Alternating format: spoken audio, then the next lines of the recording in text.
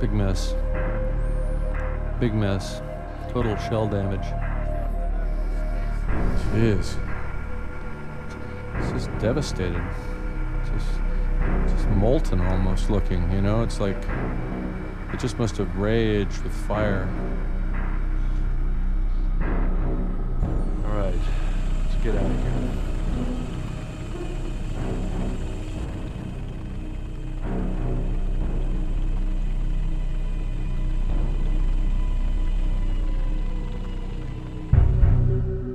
Mir 1 completes the hull survey along the port side. Once again, the hull armor appears almost intact, in stark contrast to the ravaged superstructure.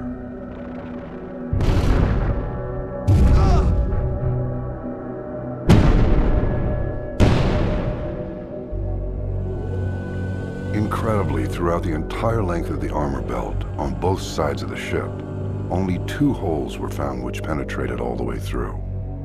Both are on the starboard side, indicating they were 16-inch shells from Rodney. 2 other large caliber rounds punched through the lighter armor above the main belt.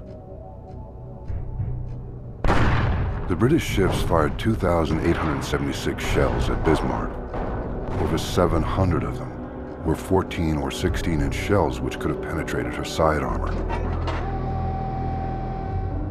The team is astounded to find that along 1,400 feet of side armor, there are only 4 penetrations, only 4 hits out of 700. If British shells weren't penetrating the hull, then they weren't sinking the ship. But what about torpedoes? Dorsetshure's crew claimed to have made 3 torpedo hits in the last few minutes before Bismarck sank. Could these have been the fatal blows? To find torpedo holes, the team now needed to survey the lower hull, down at the mud line. Mike, we're seeing something pretty bizarre here. They have found something amazing. A gaping hole in the side of the ship over 100 feet long, with a surgically straight top edge. Clearly, this is no torpedo hole. But what is it? More of the long holes with the razor-straight top edges are found on both sides of the ship, fore and aft. Incredibly, it turned out that over 40% of the lower hull was completely missing. Instead of answers, the divers have found only more riddles. I'm virtually certain that the piece of red-painted Bismarck hull that we landed on, which was about 80 or 90 feet long, is the same piece that came from the hole, which would lead me to believe that some of the damage that we're seeing is not torpedo damage, it's impact damage. I think the ship comes down, hits that mountainside, bow first, buckles, and then flops down with absolutely enormous force, and the hull literally blows open. Pieces of the hull just go flying off, hundreds of feet long, and then the ship skidded off 1,000 meters down the slope and came to rest. So we may never know what the torpedo damage was. Only a detailed exploration inside the hull using the ROV can provide the answers.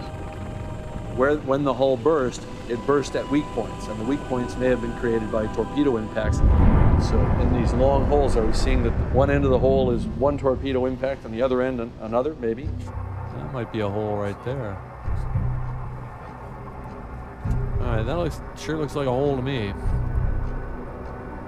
Yeah, so this torpedo got them pretty well. Maybe we can get up into this hole a little bit. And we're going in. All right, we are deep in now. So we are right where the torpedo exploded. And there it is. There's the torpedo bulkhead. It's pretty intact. You can see that it's not dented, it's not perforated, it's not buckled. It's absolutely seamless and perfect all the way down. So you can really see how it resisted the torpedo impacts. These holes would have been fuel tanks, water tanks, and they acted as a buffer zone so that torpedo impacts wouldn't kill people on the inside of the ship. The armored bulkhead was designed to withstand torpedoes, and it did. The thin tank walls were ruptured, but the inner bulkhead is intact. The ship's core has not been penetrated.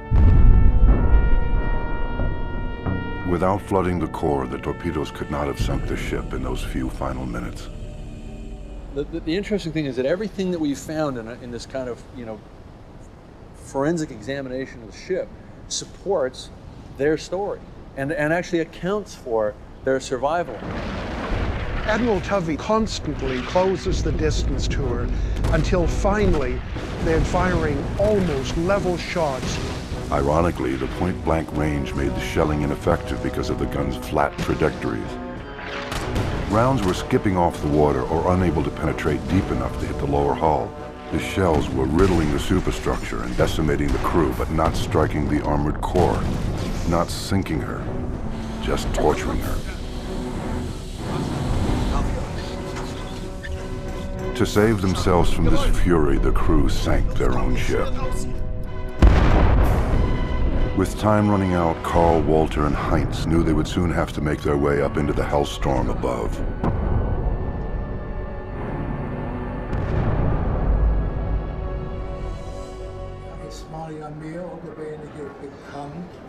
During the last battle, it was generally known that the signal had been given, abandon ship. And so, rather than having a special exit route marked out, he simply joined the general pell-mell of people rushing to get out, joined them, and he always kept looking up to see if there was a hole, daylight anywhere, and rather than plan an escape route, he simply followed those who were heading up towards light. Das war das letzte Stück, auf einmal sah ich ihr Licht. He said, I walked past the officers' mess, my duty station, and all of a sudden I saw a shaft of light, and up I went. Los, Männer! Wir müssen einen Weg rausfinden!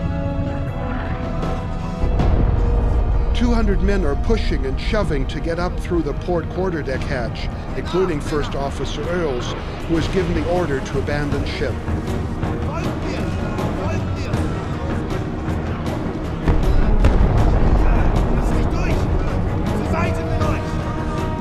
A shell penetrates the armor on the port side and explodes among them, killing almost everyone.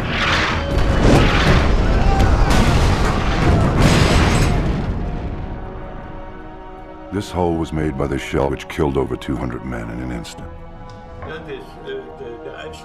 As he came up here, he went back this way to get to his locker to get a few personal items. Hier war der Shot. Now, and this is where the watertight door was. And as he was standing right here, a shell came right through here. Ich saß hier auf dem Hintern. And he ended up on his ass right here. Oh, it blew you across the room. That's a literal translation. Yeah, got it. On his ass. You got that. Also, ich da Backbordseite. When I came out onto the deck port side, most of this was already in flames and destroyed. There were wounded men everywhere. And just like the old Bismarck saying states here, here runs blood and iron, literally.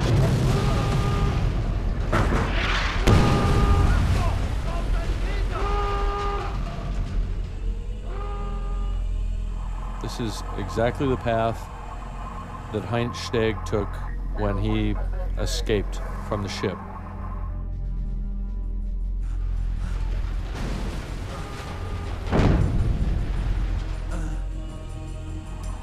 He came out here and to the right. See where this fair lead is to the right?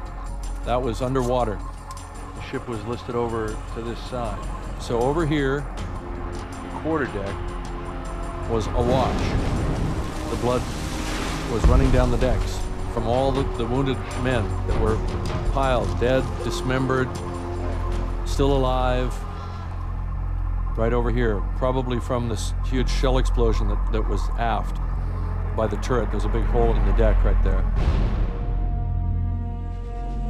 This is where Heinz Steg met a friend of his who had his legs blown off, right where the spotlight is right now, according to Heinz. And the guy asked for a last cigarette, and Heinz gave it to him.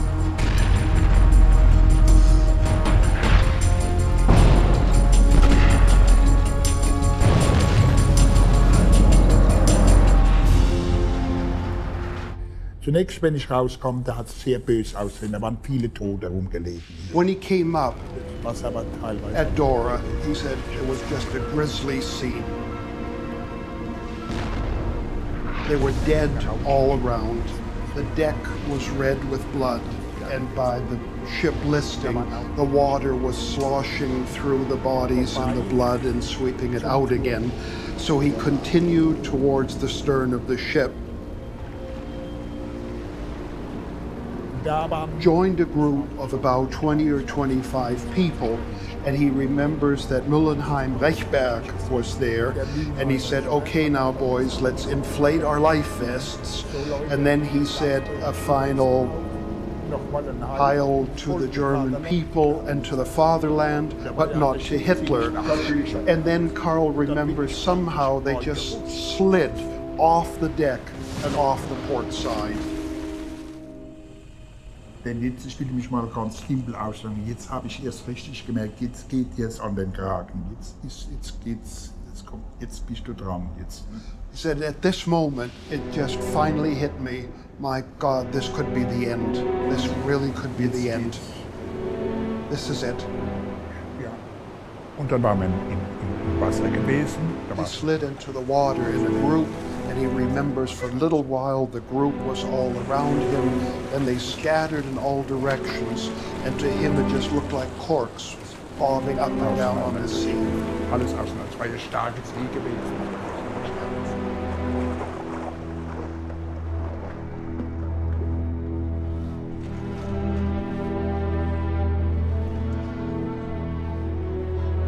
The Dorsetshire and the Maori went in to rescue survivors, but left after sighting a U-boat. 1,000 men were left to die in the freezing water.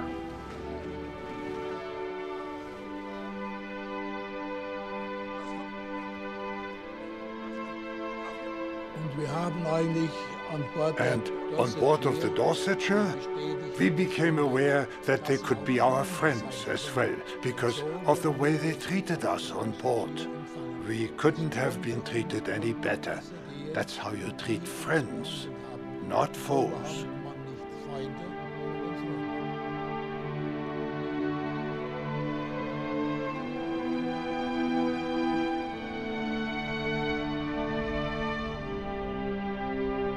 Sometimes you'll see a configuration that corresponds to a body, or you'll see the clothing laid out, you know.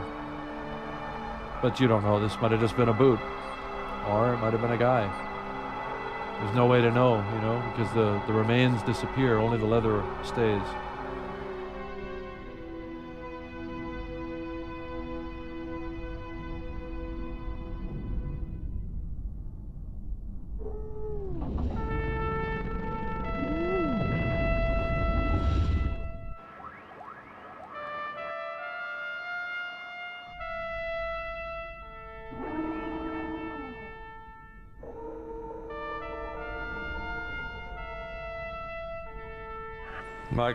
Michael Weiss, everybody standing by, please read the words on the plaque, over.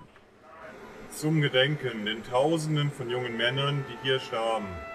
In memory of the thousands of young men who died here and the thousands who died opposing this mighty ship, this wreck is their monument, and a monument to the madness of war. This is Keldish. We acknowledge and received your transmission. Walter would like to say something in return. Roger that. Wir Glücklichen erinnern uns der Kameraden. We greet those who can no longer be here, who could not make it home again.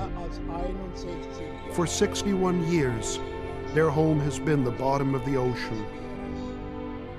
Rest in peace down there.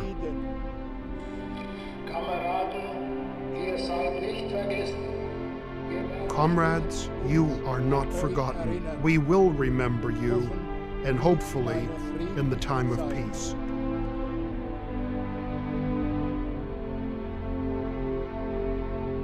Edouard, did you receive transmission? Over.